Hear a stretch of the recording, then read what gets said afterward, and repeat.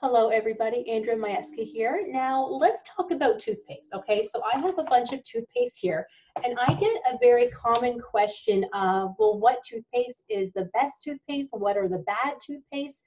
Which toothpaste should I use? And there's a simple answer, okay? The simple answer is not every toothpaste is made for every one person. So it does depend on your teeth and it does depend on your oral hygiene. So not only your teeth. So you have to pay attention to what's happening inside your mouth.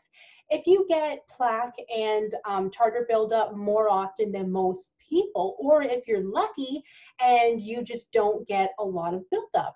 If you have your teeth cleaned every 6 months, every 3 months, every 2 years, that toothpaste will make a difference. So I'm just going to talk about a couple of them here. So a very common toothpaste is a whitening type of toothpaste, okay? So I don't love them because they tend to be more coarse for your enamel and they don't really work like you think they might work. So how they work is they are coarse, so they are abrasive, where they do take away that layer of stain that might be there. So it doesn't actually change the shade of your enamel, but it takes away those surface stains that are there from coffee, tea, eating, drinking, anything. But the thing is that they're too coarse usually for your enamel, so it can actually take away some of that enamel over time.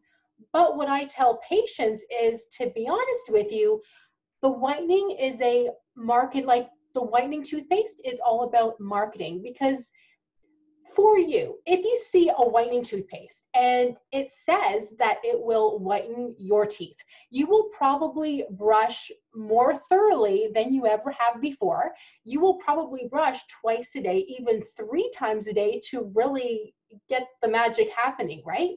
And that's a good thing. We want you to brush well, so that makes us happy. So I don't tell patients not to use it, but I have seen patients where I will see them for the first time, or I will see them 3 months later, and I'll say, oh, your enamel looks thinner.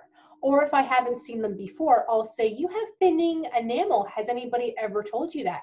We are talking about whatever. We get to talking, and it turns out it could be their toothpaste thinning their enamel. So be careful with whitening toothpaste. If you really want to use a whitening toothpaste, once a week, twice a week is okay, but everybody's different. So definitely have your teeth looked at by a dental hygienist. We will let you know. Another common one is Sensodyne. I love Sensodyne. Let's do the English version. I love Sensodyne. Sensodyne's amazing for cold sensitive teeth. The key is to get the original Sensodyne, such as this one, or the newest one called Sensodyne Rapid Relief, okay? You don't want Sensodyne Plus Whitening. Costco sells Sensodyne Plus Whitening for a great price, but having a whitening agent means it is more coarse. It is more abrasive. So the Sensodyne is there to help to protect the teeth against cold sensitivity, but then the coarseness of the whitening agent takes that protective layer away. So you have a Sensodyne Plus whitening it's not really whitening, and it's not really adding that protective layer of the Sensodyne. So if you have cold sensitive teeth and you're wondering why the Sensodyne isn't working, you are using the wrong Sensodyne. So use a different one. I have a whitening toothpaste that actually works and is safe for your teeth. So I love this one, okay? So it is, you know, those popular charcoal toothpaste. But a charcoal powder is too coarse on your teeth. It's not meant for your teeth. Charcoal, by definition, takes away toxins. If you're using a charcoal powder on your teeth, it's actually taking away toxins plus healthy minerals that your teeth need to be protected. But this toothpaste is healthy, or healthier. It does not take away anything good. It just takes away those surface stains plus leaving a thin protective layer afterwards to help with more stain from not being able to penetrate. So this one I love.